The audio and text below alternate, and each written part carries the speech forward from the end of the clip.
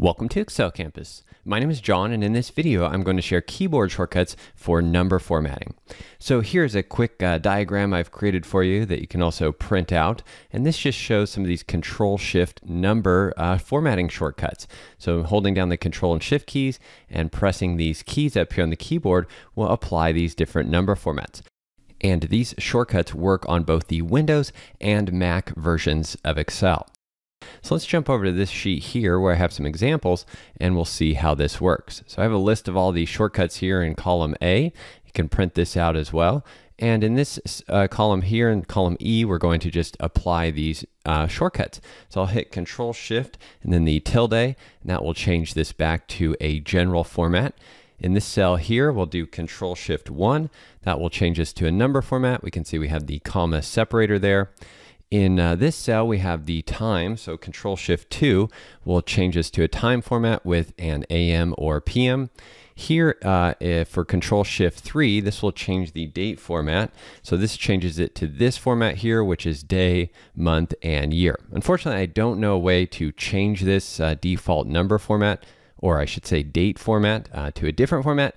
If you do know how to do that and change Ctrl+Shift+3 to a different date format, please leave a comment below and let us know.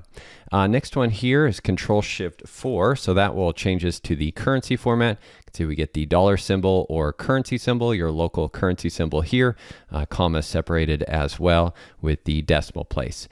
Then we have percentage, so Ctrl+Shift+5 will change this to a percent, show the percent symbol there, and no decimal places. Ctrl+Shift+6 is scientific format, so that shows the E for the exponent here, and then the number or the power that is raised to. And then finally, Ctrl+Shift+7 will create a black border around the cell or the selected cells. So I'll hit Ctrl+Shift+7, move the selection off of that, and you can see we have a black border now around this cell. So there's 8 very quick and useful keyboard shortcuts for number formatting. The ones I use most often are number, Ctrl+Shift+1, currency, Ctrl+Shift+4, and percent, Ctrl+Shift+5.